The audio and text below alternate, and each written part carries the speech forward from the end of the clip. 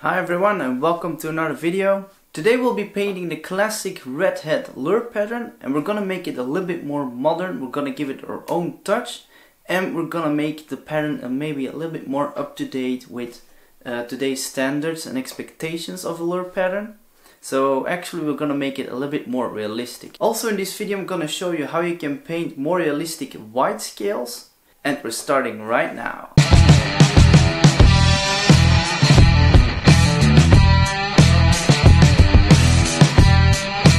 Right, so first we're gonna do a base coat. I like to use Wicked White for this because that adheres very well. I also mix in a little bit of 4011 and 4050 for better adhesion, and that's gonna give a really good base coat that really sticks to the lure.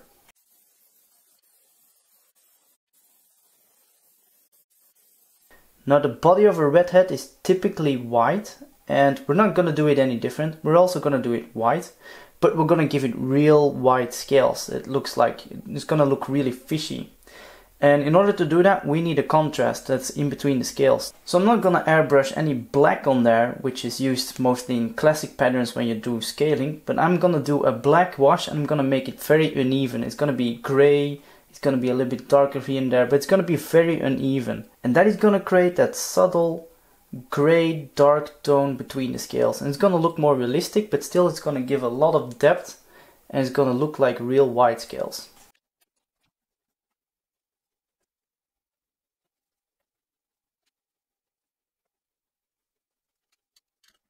Now the trick is I'm gonna only let this dry for a short period of time, and then I'm gonna dip it off with my paper towel to take the excess wash off, so that I leave a nice dark gray and some here and there some black spots, but nothing too dark because I don't want to create too much of a contrast.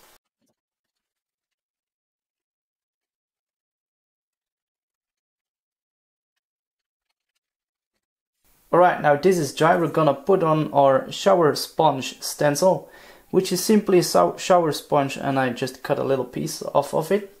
So we're gonna put that on there.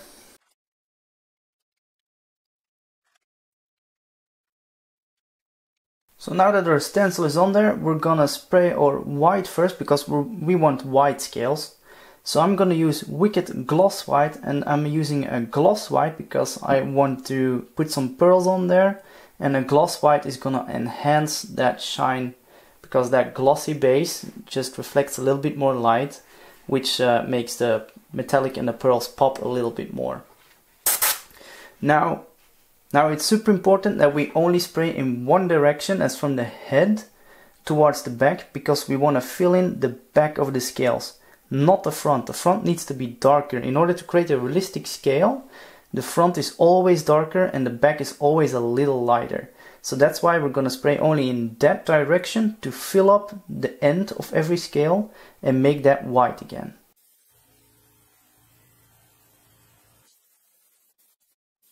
Next up, I'm gonna do my first pearlescent paint on there. We're gonna do it in the same direction because we only want the white to be covered. I'm gonna do some pearlized white and then some metallic white coarse as well, both from Createx.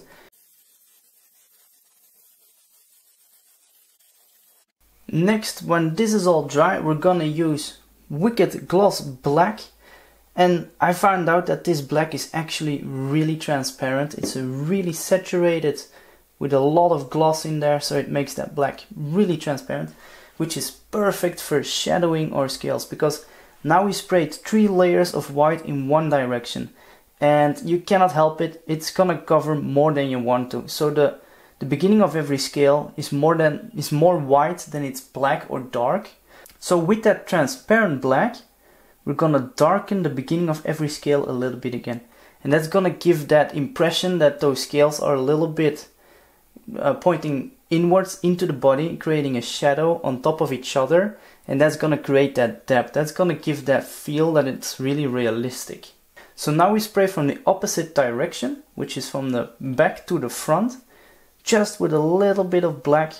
Try to keep it as subtle as possible, filling in every scale in the front.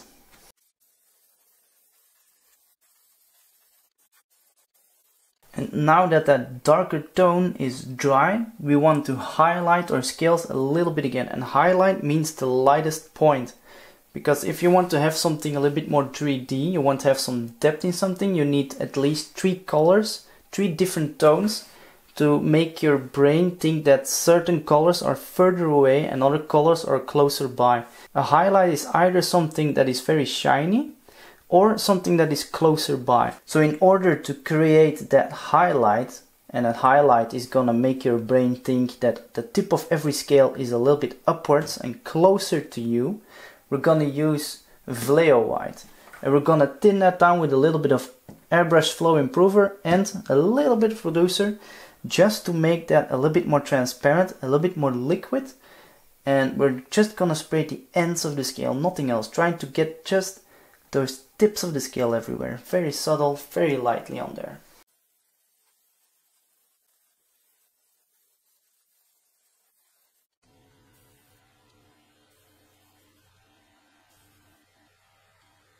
Now that the white is dry, we're gonna take off our stencil. And I always love this part.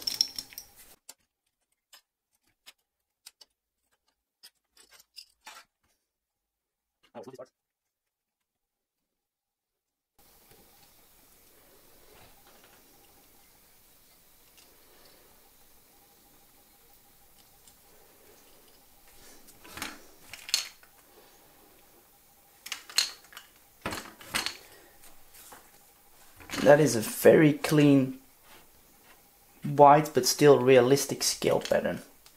Right, so now with some regular Vallejo white, we're gonna make the head white again and we're gonna spray the belly white again as well.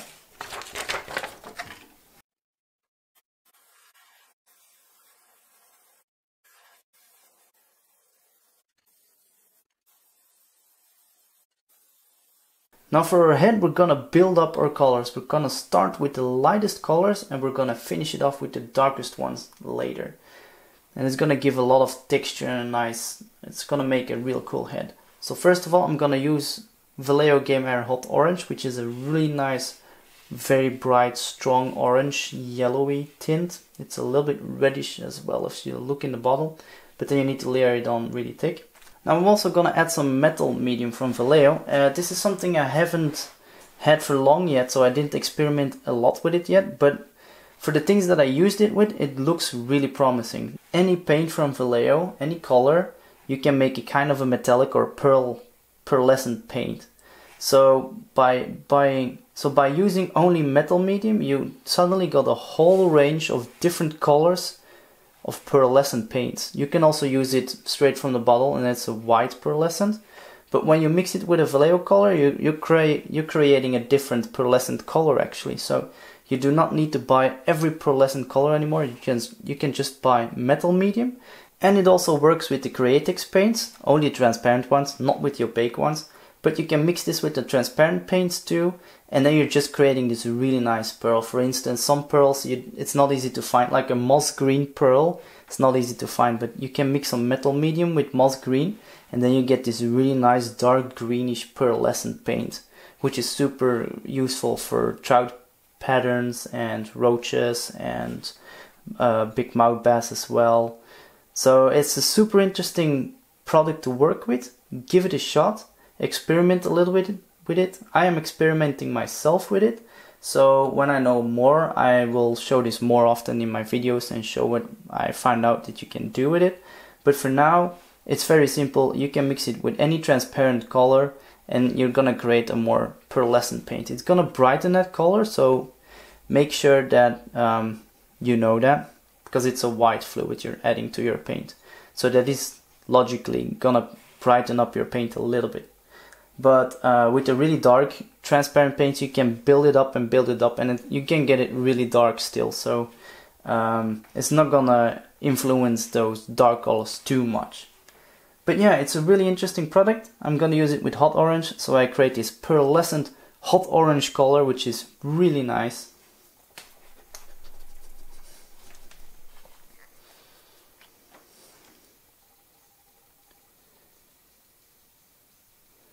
And as you can see, it's quite thick, so I always thin it down just a little.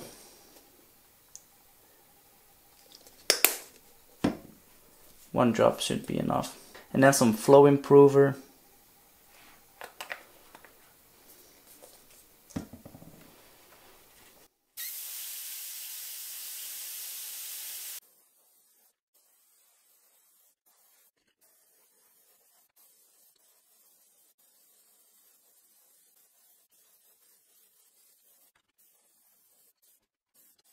Now with some Vallejo masking fluid, I'm gonna splatter it on there with a flat paintbrush.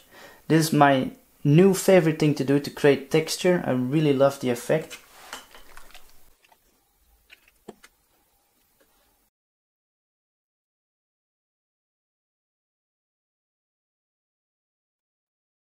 Now with some Vallejo Bloody Red mixed with some metal medium, I'm gonna do the first red color layer.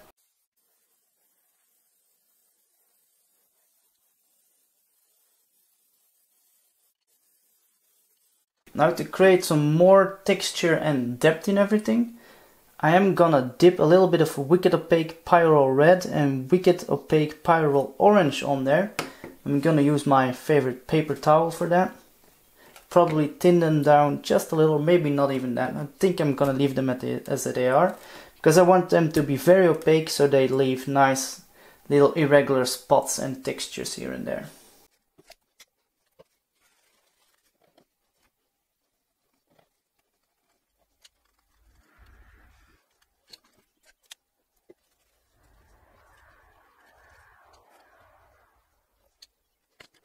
And now our orange and red is dry, we're gonna peel off our masking tape again. I'm just gonna use my finger.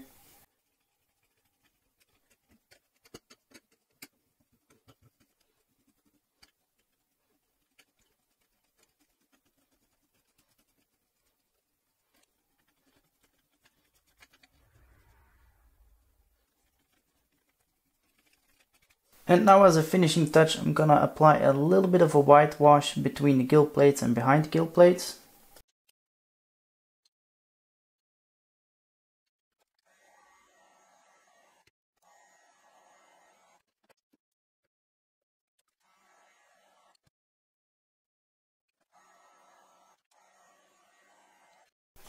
And now that our whitewash is dry, we're gonna take a little piece of wet cloth and we're gonna wipe down the excess.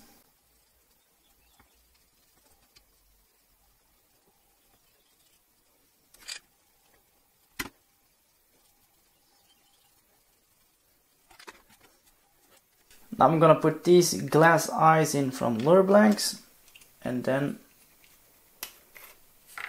our lure will be finished.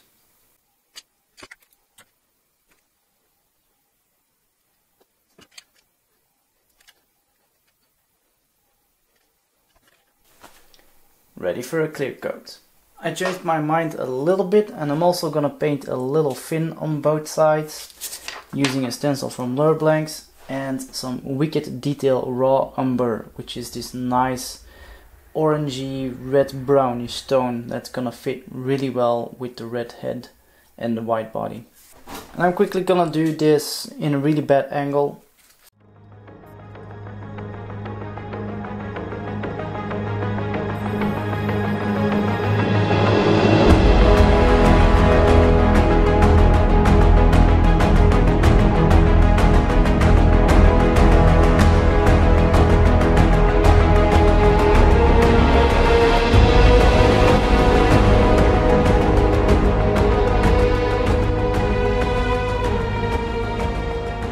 As always, I will leave a link in the description down below for all the materials that I used to paint this lure, and this will guide you to my webshop, which is based in Sweden, and if you would buy anything there you will be supporting me and the channel. If you got any questions, suggestions, or you want to share some knowledge with the lure painting community, leave them in the comments down below. Thank you for watching, have a nice day and see you next time. Bye bye.